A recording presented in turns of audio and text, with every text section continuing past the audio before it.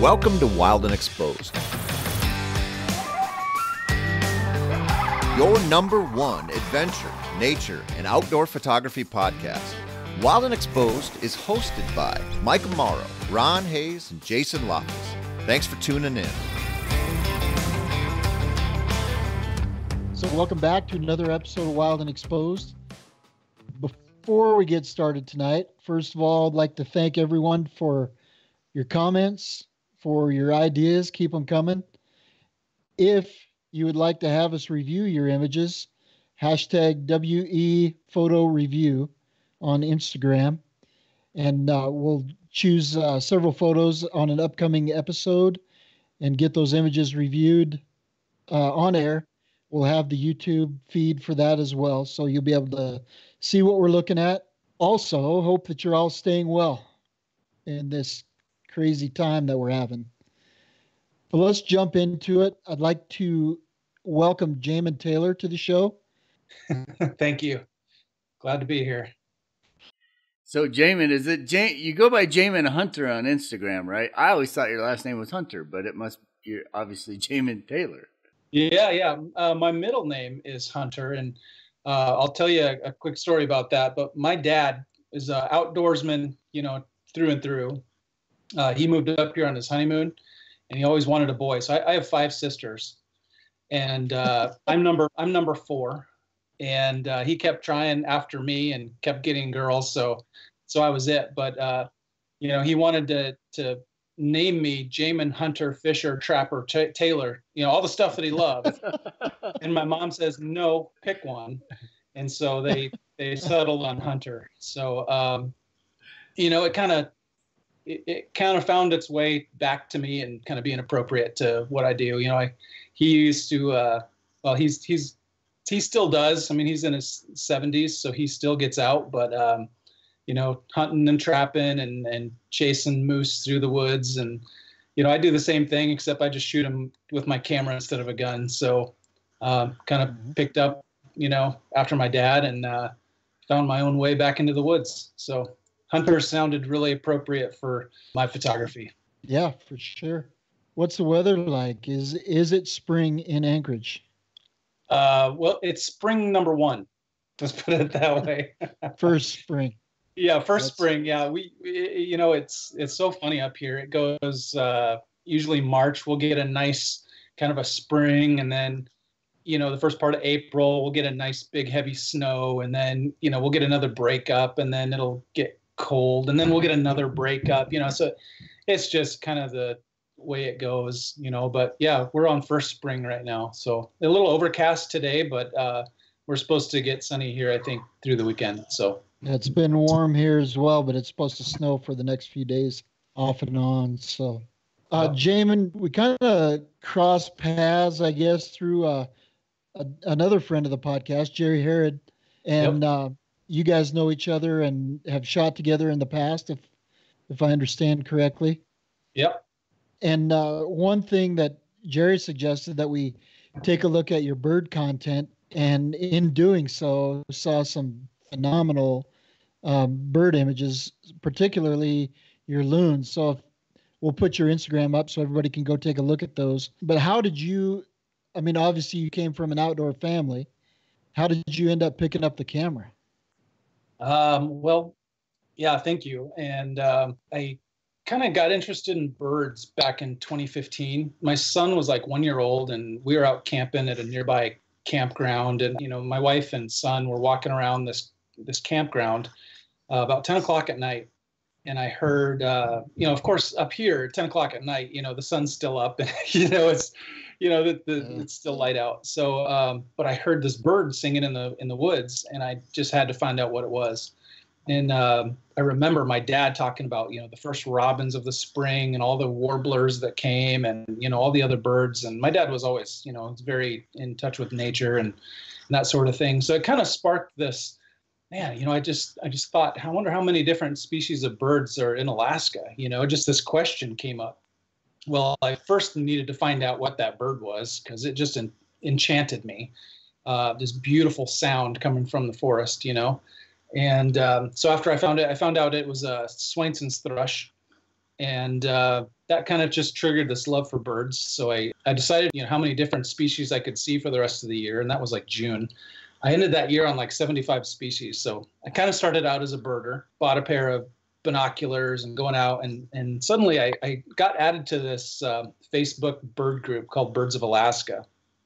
And I started seeing some really cool photos of birds. Some of the guys on there were really good, and putting out some really nice photos. And I thought, man, I really want to do that, because I had tried drawing them and stuff. And I've been an artist for as long as I can remember, drawing and modeling clay when I was a kid, and painting and all sorts of stuff. So I've always kind of had like a creative outlet, So I decided I wanted to get a camera and try my hand at it. And so I bought a Canon SX50, which is like, it had this like 50x super zoom, and I was like, oh, hey, that's what I need. I need that super zoom because I want to get up close. And so I bought that camera, and it just kind of frustrated me and wet my whistle. I was like, man, I just not quite doing it. Once in a while I'd get one that was, okay, but I decided I needed a DSLR, something I could swap lenses out and whatnot. A buddy of mine was, he had bought one of these Costco deals, 2 lenses and whatnot. And so it was a Nikon D5100,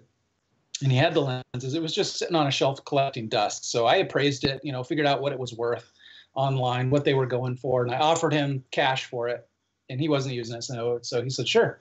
So that was my first DSLR. And I took that around, and I think it was like a 55-300 kit lens, wasn't quite doing it for me. I was like, oh man, I need to get closer. So, I bought the Sigma 150-500 for that, and that was okay. I used that for a little while. And then I found a Tamron 150-600. So I swapped out because I wanted that extra 100 millimeters. After that, I got a D7200. So I worked my body up. So for a long time, I was shooting with a D7200 and this Tamron 150-600. And then I found a sale on this website for, it was the D500 with the 200-500 lens and some other stuff in a kit. I was like, oh man, this is exactly what I want, and talking to my wife and convincing my wife that it was exactly what I wanted and what I was needed. And it actually, I still have it, and it's a great combo. The D500 with the 200-500, it served me really, really well, and it still serves me occasionally. So nowadays I'm shooting with the D850, and I've got the 500 f4 that I use primarily for like birds and whatnot, but I also use, when I shoot wildlife, moose and bigger stuff, I use either the 24-70 or the 70-200. So, once you really get the photography bug, there's always something you need. And I started just building my arsenal from there. After I got that D500, I started adding stuff to it. So I'm in a good place right now with the kit that I have. And, I've worked my way up and learned it and moved on. And I think that was a really good way for me to learn photography and figure out how everything works. So you were part of this bird group in Alaska. Did one of those guys kind of become your mentor photographically? Yeah, a couple of guys did, and they actually have become really good friends. One guy is a old retired guy from the Air Force, and then he worked for the prison system, and his name's Doug Lloyd. Just a great guy, and he kind of, I don't know, he must have saw something in my early work that I look back and I kind of miss, like, man, that stuff was terrible, but I guess he saw something, some potential in it. And then my buddy Rob, who I get to shoot with quite often, another retired Air Force guy. Both of them kind of just encouraged me and, just said, keep on doing it, and would give me positive advice. And, Doug would tell me when I was doing something wrong. There was a while when my technique in post-processing was not good. And Doug called me out on it and told me, so, hey, you're doing this and this, and it looks terrible. And so I fixed it. That's a good friend that'll tell you, you're doing it wrong. Try something else. So I was just telling Michael before we got on tonight that I've been going back through some of my older stuff. And I think if somebody would have been honest with me, I probably would have been taking up knitting or something else, because it was pretty bad. You've come a long ways in just 5 years. 5 years, right? Well, I got my first DSLR. I got the D5100 in 2016, so it's really been 4. That's amazing. Crazy. So I think that mentorship that you had probably really helped. But I also think, I mean, you're a graphic artist by trade, right? Yeah, I'm an artist. Art. I've done painting and drawing since I was a kid, and then I do graphic design. So I've been working in Photoshop and stuff for a long time, and I do post processing classes and that sort of thing. So yeah, I think that plays into it a lot, having that kind of eye, the visual eye. We just finished an episode on composition, and I think for someone like you, it probably comes a lot more natural to figure that kind of stuff out than some people, where you just know what looks good, and it's not always this centered image, and you just have that ability to create and craft that look that you want. Would you agree with that? Oh yeah, and I've been really trying to think more about stretching compositions and doing different compositions now. But I'm always thinking about that. When I'm in the field, if the animal gives me the time, then man, you can really just play with your compositions and see like, oh man, what would really look cool? Would a portrait orientation look better here? Sometimes, let's face it, like the critter doesn't always give us that opportunity. It's like you get one or two shots and they're gone, they're moving on. If you can sit and just kind of play with that composition, man, that's really cool. That's really fun to do it. So I think one of the things that kind of sets your work apart is your use of light, or manipulation, I guess, of the ambient light. And it looks like primarily in camera. How much of that would you say is in camera, and how much of it is your post-processing skill? It depends on the image. So I've worked on some owl images where I did a little bit more with trying to manipulate the light in like Lightroom, and playing with exposing some areas and underexposing other areas to kind of get that shadow, get that hint of light, kind of a thing. You can really do some really dynamic, really interesting things with it. But I guess it just depends on the subject. It depends on the raw data that I have and what it calls for. So I guess on that owl, I played with it a little bit more because I wanted to give it kind of that like it's on the edge of darkness kind of a thing. You know what I mean? Like you think of owls, like they're these nighttime creatures, and once in a while you'll see them, but they're always like, they'll fly back into the forest, and you kind of these enchanting kind of creatures. And so I wanted to give it this feeling of being kind of just kissed by the light, if that makes sense, kind of this really nice feel. And so, yeah, so I did a little bit of post-processing to get it there. It's all the data was there. It's just playing with it and manipulating it. That's part of the creative process. So, it's fun to watch and see. And I think nowadays you can do a lot in the camera, and then you can do a lot in post-production, and it's totally fine, right? The more you can get right in the camera, the less work you have to do in post. But it really doesn't matter. If you're a really talented person behind the computer, then you might as well just get the basics out in the field and spend your time in front of the computer. Or if you're really talented out in the field, then you just have to spend less time in front of that computer. Like, do you have a preconceived idea when you're out there shooting warblers, for example? Do you just set up and you'll spend, you'll do all your research and you go to that one spot and you wait and you shoot and you shoot and you shoot till you get that image? Or are you just an opportunistic kind of person where you're just kind of walking through the forest looking for whatever you can find and then key in on that? Yeah, that's a great question. I used to be more of the just walk through the forest and see what I could find kind of person. But as I've matured, I think as a photographer, I kind of get something in my head of what I want, kind of visualize, and then I go out there and try to make it happen. And I think still having that opportunistic mindset, like setting that aside, like, okay, if something comes in and that I'm not expecting, I want to be able to get that, because, you may walk away with it being like, man, I never got to realize what I had hoped to. So you have to kind of be open to whatever might come of the situation. But I really like to try to make something that I have in my head. I like to try to visualize it and then go out and try to get that if I can. I just find a lot of joy, and it's part of the creative process of visualizing something and then making it happen, and then seeing it in front of your computer screen, being like, oh man, I made that. There it is. It finally, the work that you put into getting stuff like that is worth it. And how many times do you go out and you shoot something with that vision, and you come back and you look at it and you're like, I'm kind of there, but I need more. I need to go back. But then, it's like you said earlier, it's a wild critter. So it doesn't mean that you're going to have that same situation ever again. But do you find that you do keep going and keep refining it in the field? Oh yeah, for sure. I mean, I think that my buddy Doug, he says that he's still looking for his favorite shot. He still hasn't taken his favorite shot yet. It's kind of that mentality of like, you got to just keep going, pushing yourself and trying to make something better than the last one.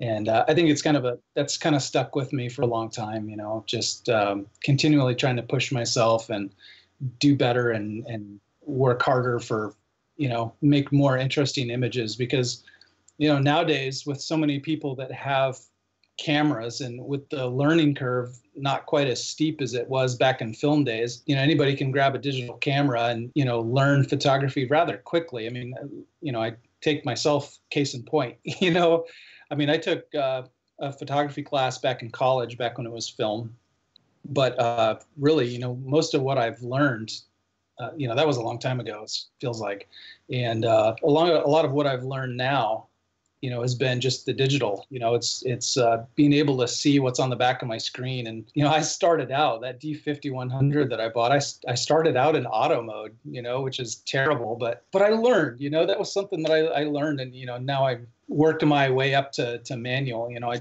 manual everything because I like control of everything. But, when I started out, it was like, man, you just got to start somewhere. So do what you can, How long do you think it took you to learn like depth of field?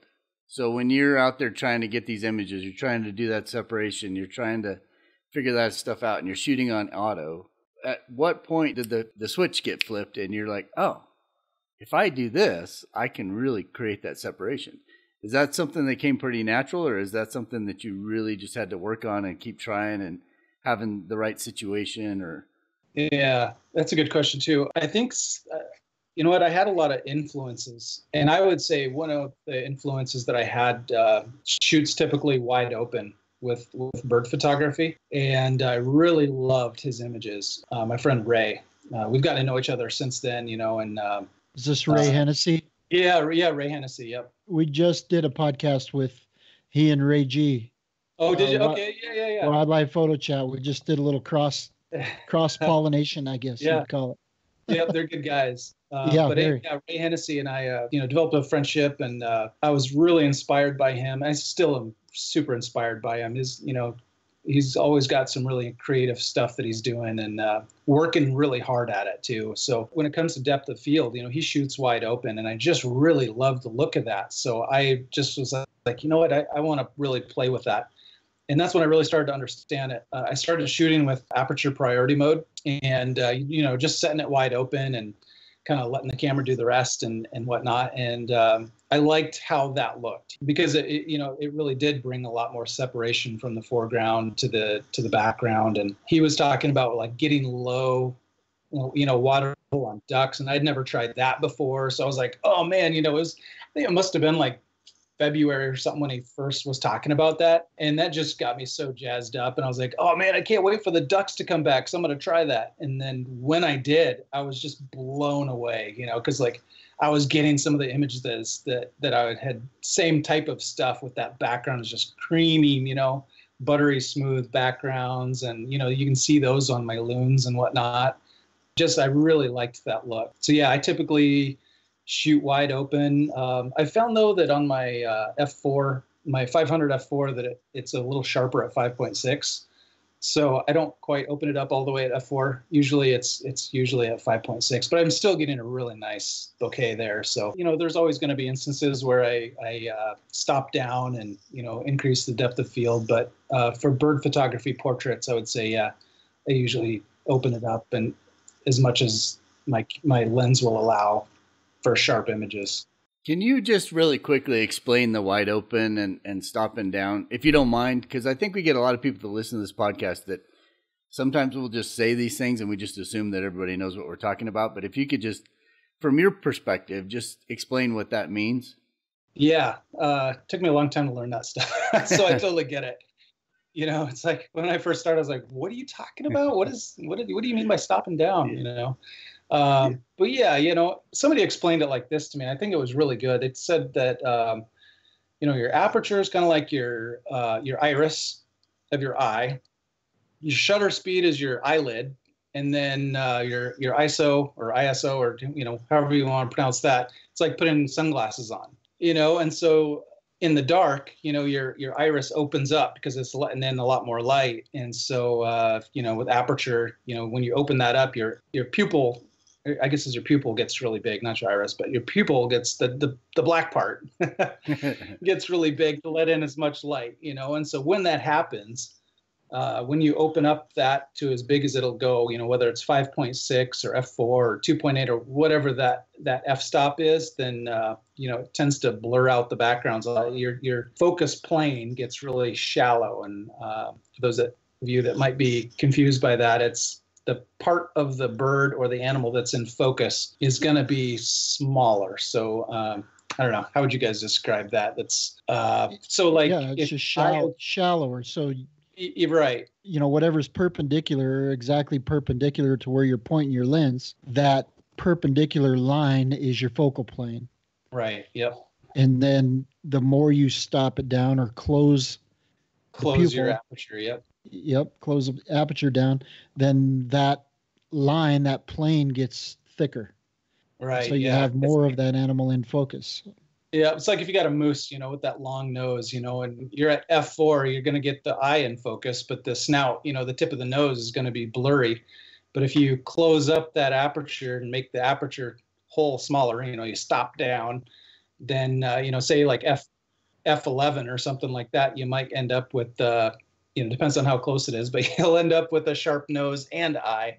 So yeah, it takes time to learn animals and whatnot and what looks good. And I tend to think that if the eye is sharp, then I usually let the rest of it go, unless you know, unless the situation you want the animal all in focus. But I like generally a shallower depth of field, at least for birds. Mm-hmm. Looking at your images, you can kind of see that, you know, that influence of style, at least, that Ray Hennessy has. You're looking for something unique rather than just looking for a portrait. And I see that in particular, you know, looking through your Instagram feed, your Pacific loons, of course, they're a striking bird anyway.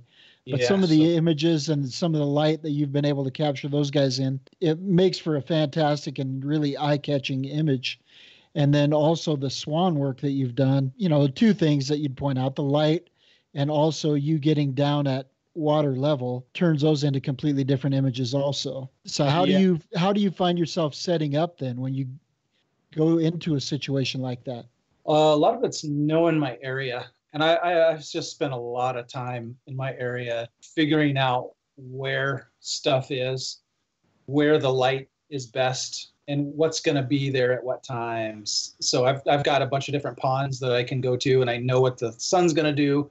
I generally know the right time to go there for what I want. If I want backlit or if I want frontlit, I can, you know, go there at these different times and get what I need. But, you know, one thing that Ray does really well that I really took to as well is, and it was inspired by, is his backlit photos. Getting some of that rim lighting and just the magic that happens there, you know, when the sun is just almost, you know, going to go down, you get that red light coming through, and I just really like that. And so anywhere from like golden light down to that red light, I think is really magic. So, yeah, I've got my places that I've staked out and that I've learned where they are, and I make my way there and prepare, kind of check the weather and make sure the conditions are right to be there, and then, you know, just make a plan and set it in motion. So loons and other stuff. I've got a pond actually here close by the house.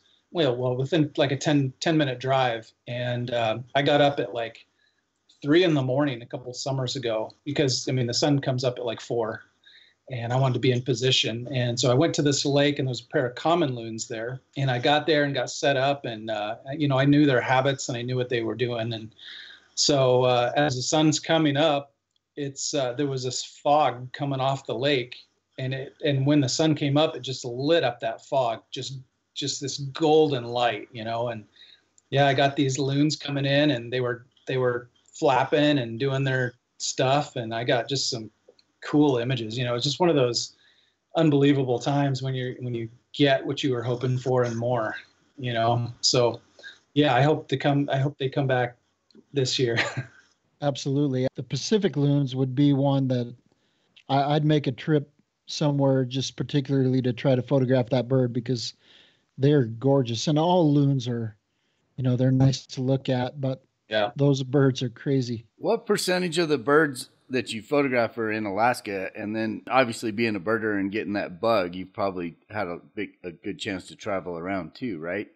So how much do you do in Alaska, and then how many trips do you do to the lower 48 or somewhere else just to track down other species? Or do you do any at all? Is it all Alaska? I've managed to get out here and there. My last trip, work sent me down to LA, and you wouldn't think that you could find much in downtown LA, but I found a couple parks. I had a day to myself. We went down there, me and my coworker went down there for a Adobe Max conference. And so I went down a day early and found some city parks and looked and, kind of did my research on what I might find there. And, I didn't get a ton, but I got some cool birds that I'd never seen before and was able to kind of get some cool photos. My wife and I went to Mexico 2018, I think. And that was a really cool experience going to Mexico. And I got some really cool stuff there. Been to Hawaii and Florida and whatnot. But I guess I don't go specifically out of state for birding or, to shoot birds or anything, although I would.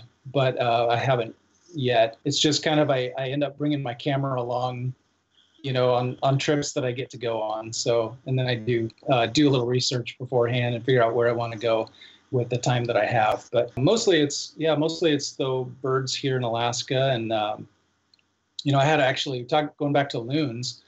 Last summer, I guided some friends up from the East Coast, a couple of guys, and we had 3 loons. It was a 3 loon day. So I put them on red-throated loon in Anchorage, and then we went photographed common loons on another lake. And then the next morning we got up super early and went out and photographed Pacific loons, and then moose. And we saw lynx cross the road on going up after moose. And it was a blast. We had a good time and they were happy. So, can't get better than that. No, they better have been happy with that trip.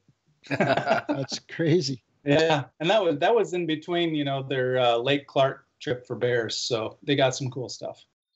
So you said that first year before you actually got into the photography, you had identified 75 different species of birds in Alaska. How many are there? And then what's that one thing that you want to go get next? I think there's around 300-ish. I think my Alaska list right now, I lost track, but I think I've got like 150 or 170 or something that I've identified. Admittedly, I'm less of a birder now and more of a photographer, and birds will always be my favorite subject, but I've definitely branched out and tried to, get more wildlife in my portfolio. Today I was on some river otters, which was pretty cool. But what I'd really like to do, I'd love to go to Nome. Nome has got some cool stuff. They've got just a bunch of, shorebirds and golden eagles and other stuff there, blue throats that I'd love to photograph.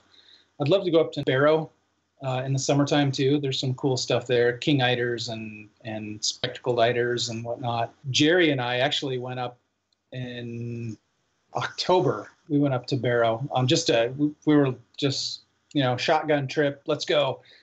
And we went up after snowy owls and Arctic foxes, and we got some snowy owls. So that was pretty cool.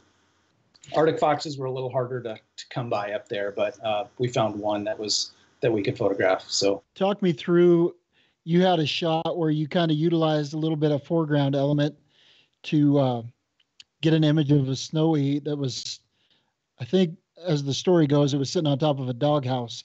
I think I read about this, right? Yeah. So there's a man-made object, which doesn't make for great photo, but in the image that you ended up capturing, you couldn't tell that at all, could you? No. And it's funny because Jerry and I were going to take turns, because one of us had to drive. He had a buddy that lent him his truck, so we're driving around. He showed us where to drive to and where to go. And the light was failing us and we were about to pack it in. And we see this snowy owl sitting on this doghouse in between a couple houses. And I said, "Hey man, it's your turn. You want to go for it?" And he's like, "Nah, nope." It didn't look like anything, And I thought, all right, well, I don't see snowy owls all the time. I'm just going to go for it. Most of the owls up there were pretty skittish, not easy to get up on. But this guy stayed put, let me crawl. So I'm crawling through the snow because I don't want to scare him off. So I'm crawling as low as I could, and I creep behind this berm of snow. And I could pop my head up and see this owl. And I noticed that, hey, there's a white snowbank behind this owl if I am in this one particular spot. And so, but I hated the doghouse, and so then I figured out that if I drop down a little bit behind, it really figuring out where my angle was and where everything lined up. But I figured out that if I could do it right and get in just the right angle, I could get the snow berm that was in front of me.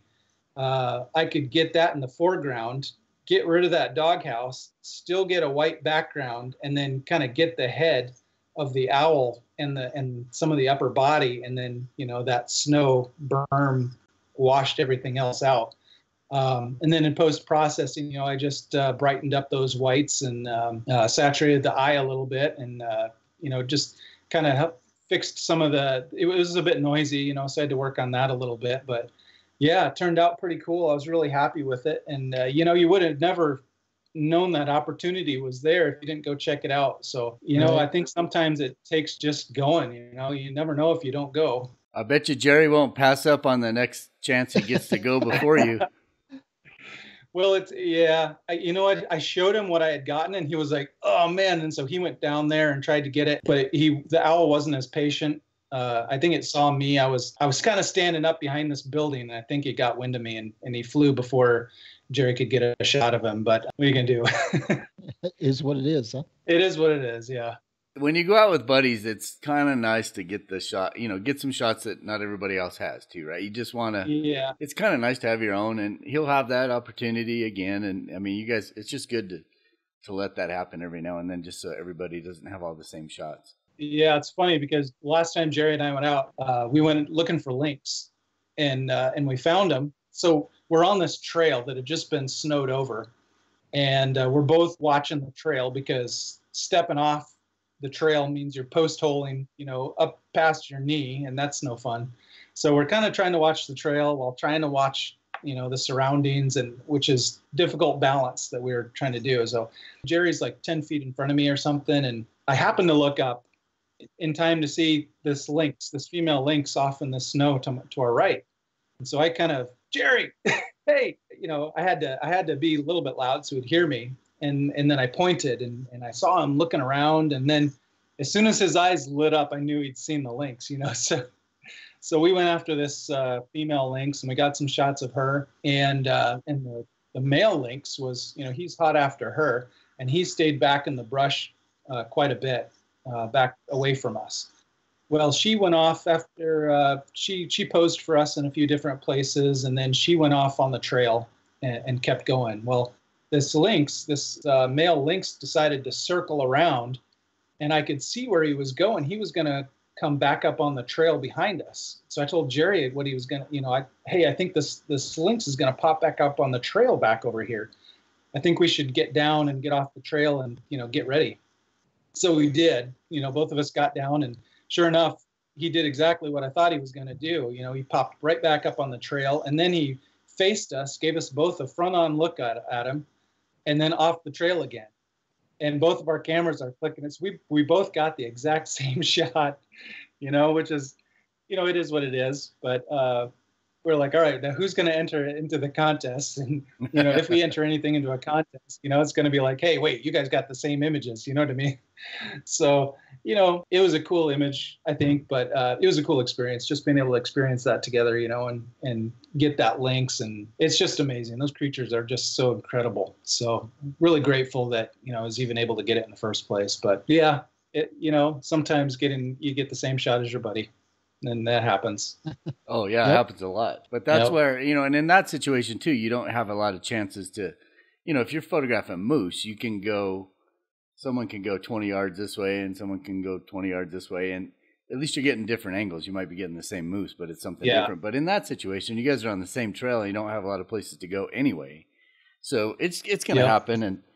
And a lot of times I'd rather be photographing with someone, you know, just to have the company and have an extra set of eyes, especially with lynx, right? It's hard to go out there by yourself. And I mean, plenty of people do it, but it's mostly by luck. It's not, you know, someone spotting a lynx like you did. You know, it just might be they run out in front of you or something. So that's kind of cool. What do you do with your images? You said something about contests. Do you publish in magazines as well, or what are you doing? Let's see. I've been, you guys familiar with Alaska magazine? Sure. I entered a couple images last year. I didn't win. I got third place and a runner-up, which just kind of fuels my fire to enter it this year and try to win. But yeah, there's a couple of magazines. There's also National Wildlife Federation has a contest that I'm running down the clock on. I think it's done at the end of March. So I need to throw a few images in there. I haven't been published besides Alaska magazine and a local magazine that I got a cover on. I haven't had any, big national published photos in any of them. But, I hope so. I hope sooner or later that happens. You know, it's the photography market's pretty saturated, so you really got to stand out and have really good stuff to get there. So right, I see some stuff up on the wall behind you. Do you print a lot of stuff for like shows and that sort of thing too, or do you just do that for yourself? Let's see. There's most of these are printed on foam core. I've got a buddy that has a large format printer, and he printed them there. And these, we have this festival in I think it's February. Called Fur Ronde, and it's a big, fun festival here, and a lot of stuff happens in Anchorage and whatnot. And one of the malls puts on a Fur Ronde photo contest, and they require, a certain size mounted on foam core. And so I just have my buddy print it directly on foam core. So that's what these are. These are contest entries that I had to go and pick up and decide to put them on my wall afterwards. So, but this lynx here, that's a lynx that I got last year at the locally, but it's the same lynx as Jerry and I saw. And the only reason I know that is because he's got like this little scar on his nose. And when I was looking at my photos from a couple weeks ago with Jerry, I noticed this lynx had a scar on his nose, and I thought he looked familiar. So I pulled up last year's photos, and sure enough, he's got that same scar right on his nose. So pretty cool to photograph the same lynx 2 years in a row. Oh, absolutely. And we were just talking about that, I think, a couple of weeks ago, Michael, about kind of identifying some of these individuals. And I think it was on the podcast with Brooke Littlebear.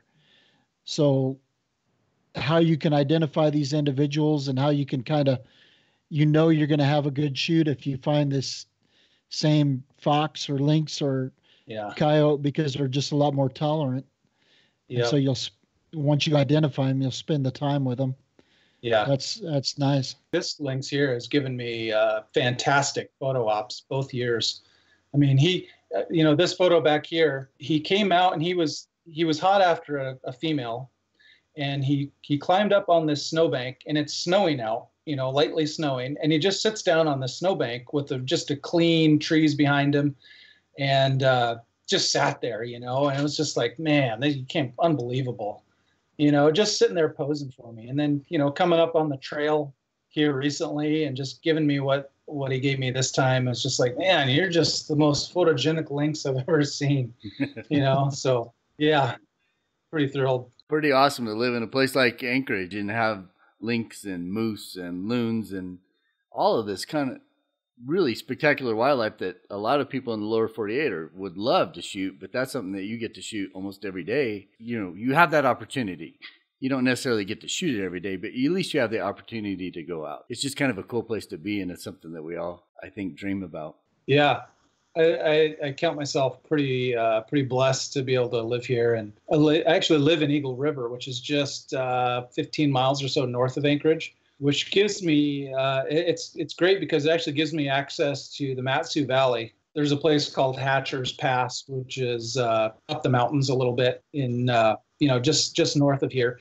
And it's a perfect place for ptarmigan and pika and marmots and a bunch of other stuff. Golden eagles are up there and hawks and whatnot. So I've guided people up there several times, and it's just a really great place to go, and so living in Eagle River, it's not such a long drive from Anchorage, but then, I commute every day, going to work to Anchorage. And so I have access to all of that, and, I don't have to go far usually to find some cool stuff. One of the reasons that I wanted to have you on the show is just to kind of discuss what you do, because I think there are people in our audience that might not be able to take these extravagant trips, but there's opportunities right in your backyard a lot of times that we haven't necessarily taken advantage of. So being a birder specifically, what are some of the things that you do to prepare for the spring and the species that are coming back each year? Yeah, that's a great question. I was actually just talking about it. I did a live video earlier today on Facebook, and it's kind of talking about my backyard setup. So I've got a deck that I can just step off from. Got a bird feeder up there, but it's just not a bird.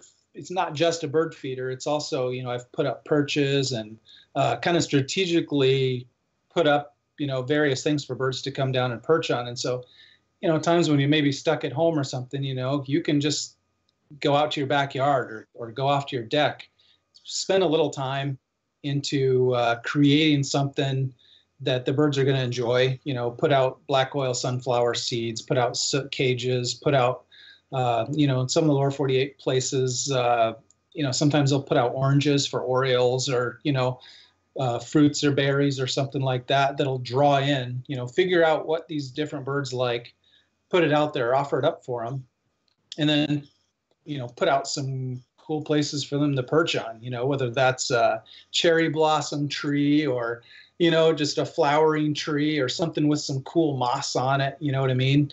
Like there's a lot of stuff you can do just from your backyard, and you can just sit down and wait for the birds to come to you, rather than going on an extravagant trip that you may not have the money for or the time for. You can get a lot of cool stuff, just beautiful images right from your backyard, and I've done that a lot, just playing with the stuff that I have. There's times when, I've got 2 kids that are pretty small still, and plus a full-time job. So I don't get to go on a lot of trips. My trips are here and there, and when I get an opportunity to go. But some of the times I'm just like, man, you get that itchy trigger finger and you got to do something. So it's like, man, I'm going to pop out on the deck here for, a little while.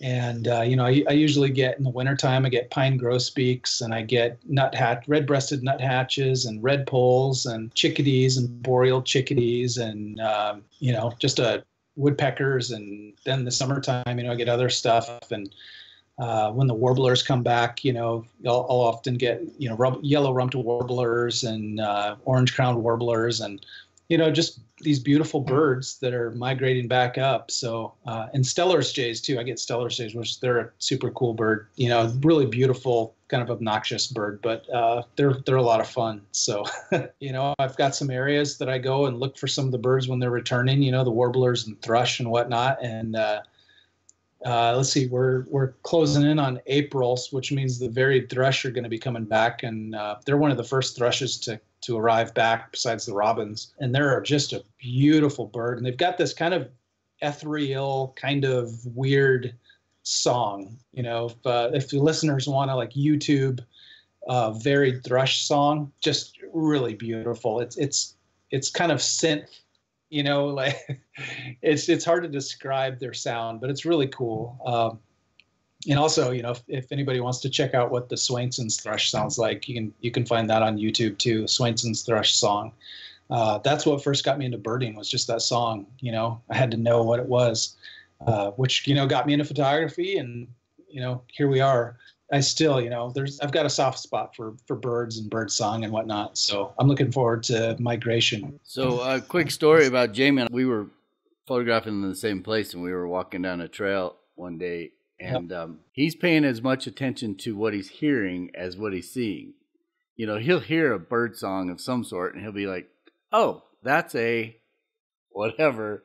And then his focus is on that bird. We're all still keyed in on the moose because we have no clue what this bird is going on over here, but Jamin knows, and he's just okay, I'm going to go figure this out and go get good pictures of this. And he comes back with really cool stuff. I'm just out there looking for moose. So it's really cool to take that time to figure out that kind of stuff. I mean, I know a few of the songs and I can figure out a few of the things that are going on, but the knowledge you have with all those different sounds and those little triggers that you find out when you're out there that really help us do what we do. And it helps you get those images. Because if you didn't know what that song was, it's very easy to walk down the trail and just completely miss it. Yeah. Yeah, that's true. And I think it goes back to something Ron was saying earlier about being opportunistic. I think you always have to kind of have that opportunistic mindset, at least be open to that. You know, if it pops up, if the unexpected, or if you're saying like learning bird calls and knowing what's what and listening for it. So that's a really key part of my outdoor experience, because I've discovered stuff. You know, I was a couple of years ago, I was listening to a Stellar's jay squawk in the woods, and this guy was just carrying on like crazy. And I was like, all right, what's this guy doing? You know, so I went and investigated and found a boreal owl that he was squawking about, you know, so I found so many owls just because I was listening to what the other birds were telling me. So yeah, I think it pays off to kind of learn some of that stuff and learn what the birds are telling you and what kind of birds they are, because it may be something, you know, you might be able to make a cool opportunity out of it. There's a few apps out there in this world too that you can actually learn some of these calls, right? It's not like something where you just have to, I mean, YouTube's a good resource, and I know there's some apps. I don't know how good they are because I just don't use them enough, but maybe you could recommend an app or two that people could use to help just kind of learn these songs. Or if you're out in the woods, isn't there something where you can actually let it record that sound or that song, and then it'll actually tell you what kind of bird that was? I think so. I don't use that though, although it would be helpful at times. The one that I started out using the most is Sibley's Guide to Birds. It's got a lot of recordings in it, and you can, read about them and play their songs and kind of learn. What I found is a lot of birds have different dialects. For example, you might get a fox sparrow in Homer, Alaska, that sounds completely different, than a fox sparrow in my neck of the woods, Anchorage area. Just that difference in dialect. There's, if you're really paying attention and kind of know the general sound, you can tell that both of them are a fox sparrow. But I bring that example up because a couple of years ago, when I was, still learning a lot. Well, of course, we're all still learning, right? I'm still learning, certainly.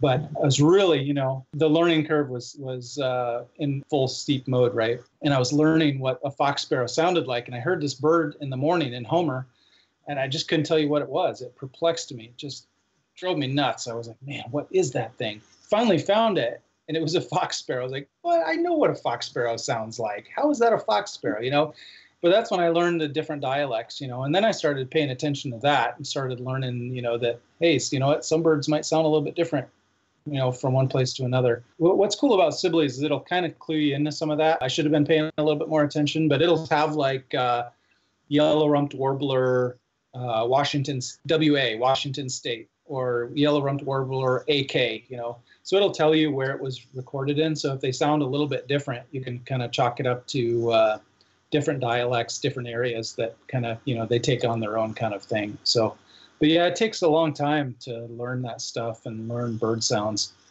I've spent a lot of time listening. I kind of have the same issue when I'm talking to Mike or Doug Gardner about video and learning about video. They're saying the same thing, but one of them just has a really thick Southern accent.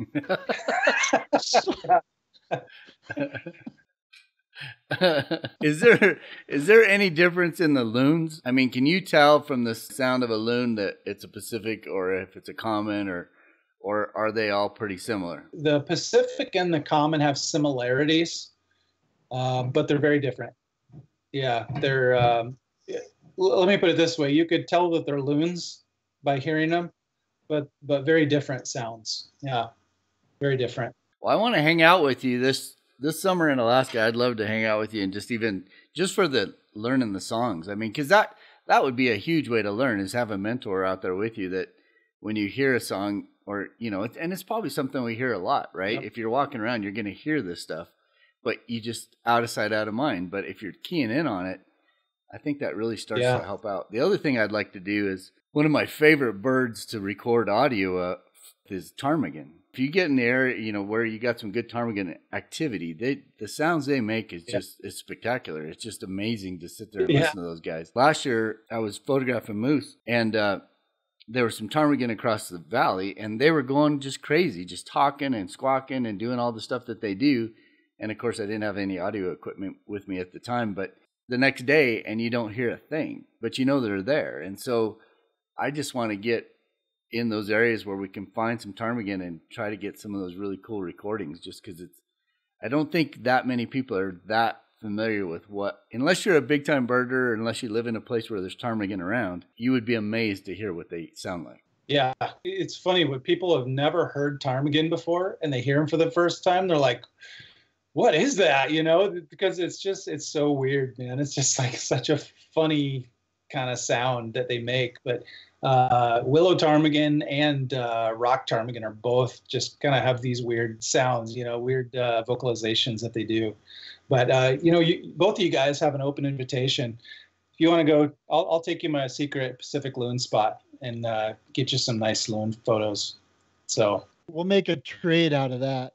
Yeah, all right, fair enough. Get you to Wyoming, get you some grouse species that you don't have in Alaska. So, that'd be a good trade. I'd like some pronghorns too, so.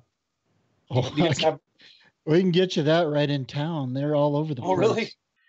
Last year, I was sitting in Ron's office. We were doing a podcast up in Wyoming before we were doing a sage grouse shoot, and we look out the window, and there's a pronghorn walking down the street right from his office. So they walk through the drive-through every day. Wow, that's incredible. It's like our moose. We had a moose that went into a hotel a couple of years ago here in Anchorage, and it's funny. They'll just they go where they want. All right, so Jamin, greatly appreciate you coming on the show. I heard you on Ray and Ray's podcast, the Wildlife Photo Chat, and I thought you were a great guest, and I thought you'd have a lot to share with our guests as well. And I hope that you've stuck around. And please, Jamin, go ahead and tell everybody where to find you on Instagram and on website. Yeah, well, thank you. I really appreciate you guys having me on the show. Love to talk about wildlife and photography. Definitely a passion of mine. I love to be able to share that passion with other people that share it. So let's see. Yeah, I'm on Instagram, j.hunter_photo. And then I've got a YouTube channel too. I've done a few videos where, taking myself out and record, what I'm after, done moose and stuff. I also do post-processing tutorials on there. So if anyone's interested in some of that, I take an artistic approach with my post-processing. There's a lot of people who do a more natural, and they want it more documentative style. But, I don't have a problem removing a branch if it's in the way and distracting from my subject. You know what I mean?